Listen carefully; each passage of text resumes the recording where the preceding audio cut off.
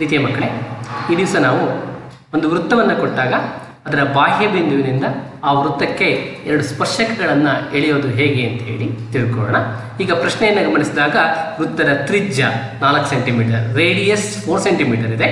ಹಾಗೆ ಡಿಸ್ಟೆನ್ಸು ಆ ವೃತ್ತ ಕೇಂದ್ರದಿಂದ ಬಾಹ್ಯ ಬಿಂದುವಿಗೆ ಇರುವಂಥ ದೂರ 9 ಸೆಂಟಿಮೀಟರ್ ಅಂತ ಕೊಟ್ಟಿದ್ದಾರೆ. Tangents from N external point 9 centimetre away from the centre ಅಂತ ಇರೋದ್ರಿಂದ ಸೆಂಟರಿಂದ 9 ಸೆಂಟಿಮೀಟರ್ ದೂರದಲ್ಲಿ ಒಂದು ಪಾಯಿಂಟ್ ಇರಬೇಕು. ಆ ಪಾಯಿಂಟ್ನಿಂದ ಎರಡು ಟ್ಯಾಂಜೆಂಟ್ಸನ್ನು ನಾವು ಡ್ರಾ ಮಾಡಬೇಕಾಗಿದೆ. ಇಂತಹ ಒಂದು ರಚನೆಯನ್ನು ಮಾಡೋದು ಹೇಗೆ ಅಂತ ಹೇಳಿ ಈಗ ನೋಡೋಣ.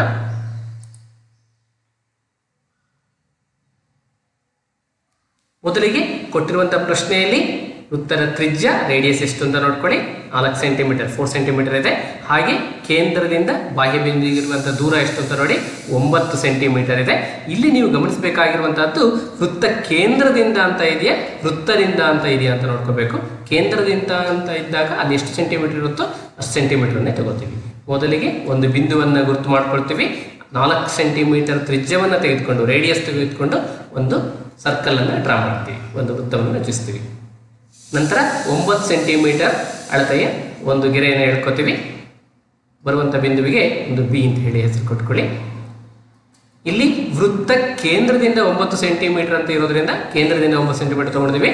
ಒಂದು ವೇಳೆ ವೃತ್ತದಿಂದ 9 ಸೆಂಟಿಮೀಟರ್ ಅಂದರೆ ತ್ರಿಜ್ಯಕ್ಕೆ ಕೂಡಿಸ್ಕೋಬೇಕಾಗುತ್ತೆ. Next A ಬಿಯ ಲಂಬಾರ್ಧಕವನ್ನು ಎಳಿಬೇಕು. ಪರ್ಪೆಂಡಿಕ್ಯುಲರ್ ಬೈಸೆಕ್ಟರನ್ನು ಎಳಿಬೇಕಾದ್ರೆ ಈ ಎ ಬಿಯಲ್ಲಿ ಮೋರ್ ದ್ಯಾನ್ ಹಾಫ್, ಅರ್ಧಕ್ಕಿಂತ ಜಾಸ್ತಿ ತ್ರಿಜ್ಯವನ್ನು ತೆಗೆದುಕೊಂಡು ಮೇಲ್ಭಾಗದಲ್ಲಿ ಮತ್ತು ಕೆಳಭಾಗದಲ್ಲಿ ಕಂಸಗಳನ್ನು ಎಳಿತಾ ಹೋಗ್ತೀವಿ. ಎನಿಂದ ಕಂಸಗಳನ್ನು ಎಳಿತೀವಿ, ಹಾಗೆ ಬಿನಿಂದ ಕೂಡ ಕಂಸಗಳನ್ನು ಎಳಿತಾ ಹೋಗ್ತೀವಿ. ಅರ್ಧಕ್ಕಿಂತ ಜಾಸ್ತಿ ತ್ರಿಜ್ಯಗಳನ್ನು ತೆಗೆದುಕೊಂಡು ಕಂಸಗಳನ್ನು ಎಳಿತಾ ಹೋದಾಗ ನಮಗೆ ಪರ್ಪೆಂಡಿಕ್ಯುಲರ್ ಬೈಸೆಕ್ಟರ್ ಅಂದರೆ ಲಂಬಾರ್ಧಕ ಬರ್ತಾ ಹೋಗುತ್ತೆ. ಈ ತರಹ ಎರಡು ಕಂಸಗಳನ್ನು ಎಳೆದಾದ್ಮೇಲೆ ಆ ಕಂಸಗಳು ಕತ್ತರಿಸ್ತಿರುವಂಥ ಎರಡು ಬಿಂದುಗಳನ್ನು ನೋಡ್ಕೊಳ್ಳಿ. ಆ ಎರಡು ಬಿಂದುಗಳನ್ನು ಸ್ಕೇಲ್ ಇಟ್ಕೊಂಡು ನಾವು ಸೇರಿಸಬೇಕು. ಇದಕ್ಕೆ ನಾವು ಲಂಬಾರ್ಧಕ ಅಥವಾ ಪರ್ಪೆಂಡಿಕ್ಯುಲರ್ ಬೈಸೆಕ್ಟರ್ ಅಂತ ಕರಿತೀವಿ. ಈ ಲಂಬಾರ್ಧಕ ಎ ಬಿಯನ್ನು ಯಾವ ಬಿಂದುವಿನಲ್ಲಿ ಕತ್ತರಿಸ್ತಾ ಇದೆಯೋ ಅಲ್ಲಿಗೆ ಓ ಅಂತ ಹೇಳಿ ಹೆಸರು ಕೊಡೋಣ.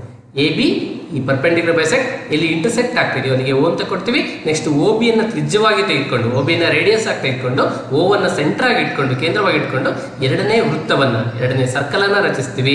ಈ ಮೊದಲನೇ ವೃತ್ತ, ಎರಡನೇ ವೃತ್ತ, ಫಸ್ಟ್ ಸರ್ಕಲ್, ಸೆಕೆಂಡ್ ಸರ್ಕಲ್ ಎಲ್ಲೆಲ್ಲಿ ಕಟ್ ಆಗ್ತಾ ಇದೆಯೋ ಅಲ್ಲಿಗೆ ಪಿ ಮತ್ತು ಕ್ಯೂ ಅಂತ ಹೇಳಿ ಹೆಸರುಗಳನ್ನ ಕೊಟ್ಕೊಳ್ಳೋಣ. ಮೊದಲನೇ ಸರ್ಕಲ್ಲು, ಎರಡನೇ ಸರ್ಕಲ್ಲು ಎಲ್ಲೆಲ್ಲಿ ಇಂಟರ್ಸೆಕ್ಟ್ ಆಗಿರುತ್ತೋ ಅಲ್ಲಿಗೆ ಎರಡು ಹೆಸರುಗಳನ್ನು ಕೊಡಿ, ಪಿ ಮತ್ತು ಕ್ಯೂ ಅಂತ ಹೇಳಿ. ನಂತರದಲ್ಲಿ ಪಿ ಬಿಯನ್ನು ಸೇರಿಸಿ, ಇದು ಒಂದು ಸ್ಪರ್ಶಕ ಟ್ಯಾಂಜೆಂಟ್ ಆಗಿರುತ್ತೆ. ಹಾಗೆ ಕ್ಯೂ ಬಿಯನ್ನು ಸೇರಿಸಿ, ಇದು ಇನ್ನೊಂದು ಸ್ಪರ್ಶಕ, ಇನ್ನೊಂದು ಟ್ಯಾಂಜೆಂಟ್ ಆಗಿರುತ್ತೆ. ಇಲ್ಲಿ ತ್ರಿಜ್ಯ ಮತ್ತು ಸ್ಪರ್ಶಕಗಳ ನಡುವಿನ ಕೋನ ಯಾವಾಗಲೂ 90 ಡಿಗ್ರಿ ಇರುತ್ತೆ. ನೋಡಿ, ಇದು ಎ ಪಿ ಎನ್ನುವಂಥದ್ದು ಒಂದು ತ್ರಿಜ್ಯ, ಪಿ ಬಿ ಎನ್ನುವಂಥದ್ದು ಸ್ಪರ್ಶಕ. ಈ ಕೋನ ಯಾವಾಗಲೂ ಕೂಡ 90 ಡಿಗ್ರಿ ಇರುತ್ತೆ. ಹಾಗೆ ಎ ಕ್ಯೂ ಅನ್ನುವಂಥದ್ದು ತ್ರಿಜ್ಯ, ರೇಡಿಯಸ್, ಕ್ಯೂ ಬಿ ಎನ್ನುವಂಥದ್ದು ಟ್ಯಾಂಜೆಂಟು. ಈ ಕೋನ ಕೂಡ, ಈ ಆ್ಯಂಗಲ್ ಕೂಡ 90 ಡಿಗ್ರಿನೇ ಇರುತ್ತೆ ಯಾವಾಗಲೂ ಕೂಡ. ಎಲ್ಲರಿಗೂ ಶುಭವಾಗಲಿ. ಧನ್ಯವಾದಗಳು.